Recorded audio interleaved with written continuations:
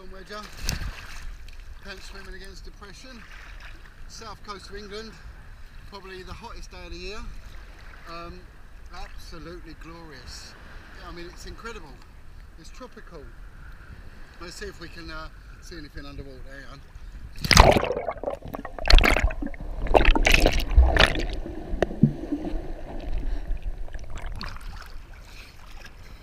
Wow.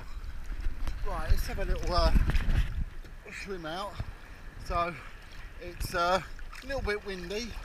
We can see the Isle of Wight over there, Portsmouth over there.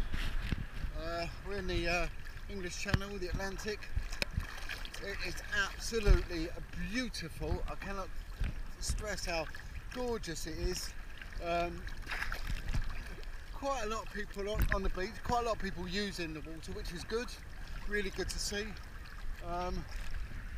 Busy, not many people pants swimming, which is a shame. Used to be like an old school thing, get out and swim. So today's video is dedicated to depression and suicidal tendencies and a combat against it. Regarding those who have served in Her Majesty's forces, what do you say, His Majesty's forces now, isn't it? Old Sausage Fingers forces. So, and this has come after quite a few requests, really, by ex-servicemen calling out for a bit of guidance and help because they're suffering not just with depression but with suicidal tendencies. And I'm not going to name any names, but a very close friend of mine who I served in the police with, ex-military guy, and had seen active service, and he was saying that some of the trauma from that still haunts him. And he went on to explain that in the unit he was in that did see active service, 3 of them in the past few years have committed suicide, and it was only a small unit, and he himself is in a grip of suicidal tendencies. And it was a very upsetting meeting to have with this, what I used to class as a very stoic individual, really nice guy, a good friend, a good colleague, and a lovely guy with a great sense of humour. And the depression came in, and along with that, the suicidal tendencies, and it was a very upsetting meeting. And he sort of has called out in many ways, and I think we can all help each other in this. And the main thing is talking about it. And the one thing I've noticed with the ex-forces guys, it's very similar with the police, was the banter and the camaraderie. Banter is something that is really frowned on in society now. I actually know people that are anti-banter, which is really annoying and sad, and I think they're quite sad. Why would someone not want to engage in banter? Because it's incredibly brilliant. It's funny. It's comedy. And when you're in some of these sort of macho environments, tough environments, the banter can be very raw, but it's at the same time it's fun. And I always loved the banter in the police, and that many times I was the centre of it, and I used to get the piss ripped out of me, and I used to love it. And I used to love it when it was done to other people, and I don't think anyone ever suffered depression as a result of it. And, I might be wrong, but it seems to have like a healing effect at the same time. It's a way of addressing problems. And the other thing was going for a drink. The whole team, the relief, the unit, whatever you was in, all go for a drink, and you could in the rawest forms discuss the day's events, which some of it could be quite horrific and sort of experiences you wouldn't get in any other working environment. And to not discuss that and to take that home, some of the brutality and the trauma that you experience, and to take that home with no release valve, is going to have a horrendous pressure cooker effect. And it's like someone once said, it's like if you don't deal with a trauma, it's like as you go through life, each year putting a rock in a sort of backpack which you carry around, and that's your trauma. That's an analogy to your trauma. And each year you're suppressing it, you're adding to it, you know, you're compounding it, and in the end you're going to keel over. It's going to take you back. The pressure of it's going to take you back. The metaphorical pressure, that is, not the actual stones in your backpack.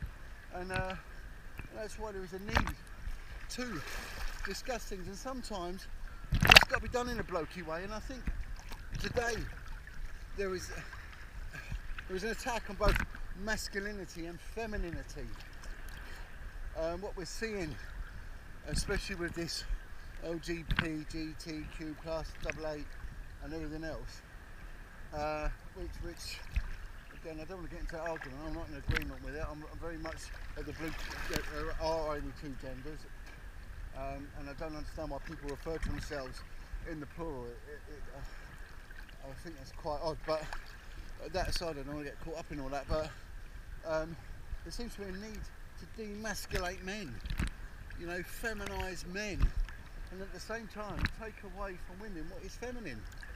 And I think this is incredibly dangerous, and I just think that we're only just going to start seeing the negative fruits of all that. So, you know, this is a call out to all the ex-coppers, ex-servicemen that are suffering from depression and are seeking solace in the wrong place, whether it be at the bottom of a bottle, at the end of a line of cocaine, whatever it might be, even violence, domestic violence. You know, stop it. It's a wrong thing to do, and this is definitely an incredibly cathartic, healing, mindfulness, back to source, organic, peaceful, tranquil, I don't know what it is, soothing way to heal some of their most sharp, deep, cutting wounds that trauma has given people, whether it be through their upbringing, through their job, a mixture of both. And also I call out to all those that have endured domestic violence at the hands of cruel, sadistic and puerile perpetrators. You know, you too are suffering greatly, and I've spoken to quite a few in recent times and in my policing career that people have gone through that, and those that commit DV, domestic violence, are selfish, cruel and damaged individuals. They really are. To do that to someone else, in my opinion, is akin to child abuse, because you're exerting total control and pain over those which you deem less weak. Incoming, alright? Yeah, good. There we go. Nearly got took out by a paddle boarder. How he didn't see me, I never know. Stupid man. Anyway, so this is to all the ex-servicemen out there, pants swimming against depression. It does work. You know, let's see if we can sort something out. Get a group of guys suffering, and let's meet up one day, one morning a week, and let's get swimming in my little lake, as I call it. Let's meet up, let's get swimming. Let's plot our progress. Let's plot our mental health, our physical well-being. Let's video record it, and let's do a whole year. Let's be a band of brothers, do a whole year. Get in there, stay alive, stay fit, stay healthy, and be a testimony that we can all help each other, and that suicide is not an option. Okay, so calling out. I've got one guy, ex-squaddy, who's going to meet me in a lake, and we're going to do, he doesn't swim too good, but that's not an issue. Like I said before, you don't have to be a good swimmer to do the open water sea stuff, yes, without doubt. But in a lake, no you don't. let's do it. Come on, let's do it. Let's get someone suffering, send them my way. JONWEDGER foundation@gmail.com. Email me. Let's meet up,